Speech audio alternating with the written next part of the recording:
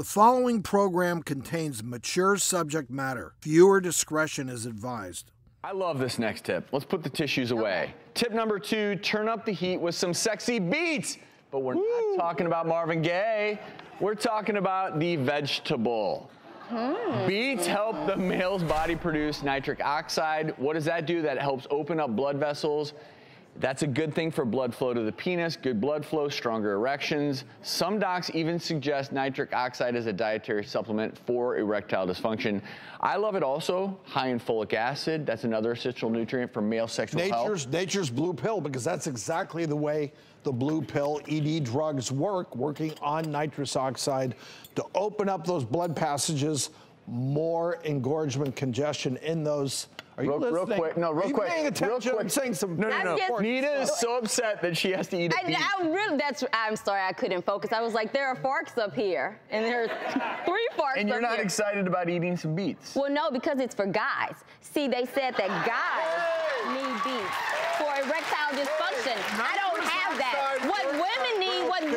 Women need like blood flow from having sex. That really helps. So you guys do this. Yes. This helps women too. Yeah, but women need blood flow down there too, and nitric oxide will. But in this specific study, I want to stay streamlined because I don't want to throw the viewing audience off. So if I eat it, they're like, oh, are we talking about men or women? In this study, we're talking about men. You're not gonna get out. That's strong. This is a strong argument. Give me a beet. I'm gonna. Okay. I want to follow all these steps. I don't like beets by themselves. Well, but I do like putting them in smoothies. I'm a Polak. I was raised on beets. By themselves, they're a little rough. Is it delicious? Love them.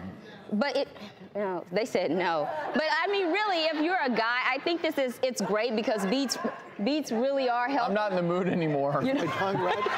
Your tongue, it is red. Nah. But I mean, if you're a guy, also remember that if you have erectile dysfunction, you definitely want to talk to somebody because you want to figure out what's going on. It can be stress or anxiety or relationship issues, but there can also be something else like diabetes or heart problems, or, you know, it could be because of medications like antidepressants or antihypertensive. So don't just eat beets for months and months and months. The male erection is often the litmus test. You're giving information just so you don't have to eat that beet. I can't. My mom said don't talk if your mouth is full. So I really want. I am doing this for the viewing audience. So people need to know the facts.